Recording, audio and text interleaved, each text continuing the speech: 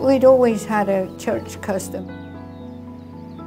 In the past, I believe there was a tradition of oak leaves in the morning and boys' love and stinging nettles in the afternoon. And we decided to have some more added bits and pieces. We do this to commemorate the restoration of the monarchy in 1660. On May the 29th is a special day when we have the raising of the oak branch. The procession starts at the car park with the bell ringers carrying the oak branch, which has been cut from the local woods, and people dressed in period costume.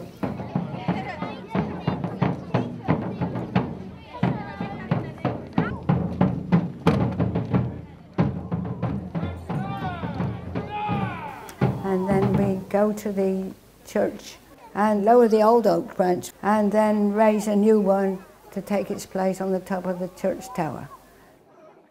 This commemorates the fact that Charles Stuart had been soundly defeated by the forces of Parliament and was then smuggled to the continent.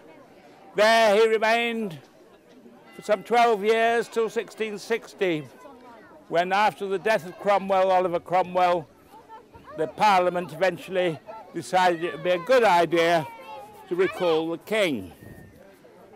On the 29th of May, 1660, the King entered London.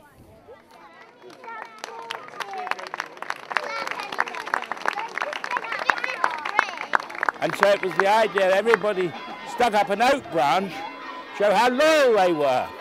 And on the way up to the church will be ladies dressed in period costume to hand out little bits of wheat and biscuits and things like that.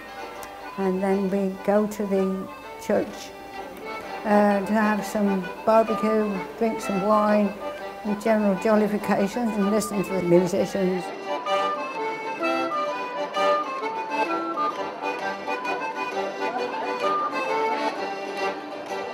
And people often wonder why there's such a big church in such a remote moorland area. Well, mostly related to the mining. So the rich landowners then put their money into the church, and some of the windows are from that time.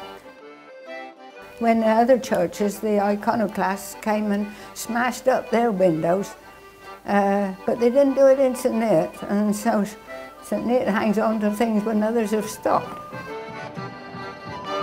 But I don't think nowadays people think anything about royalists or any other reason. It's just day out and jollifications. So I think it'll go on for quite some time.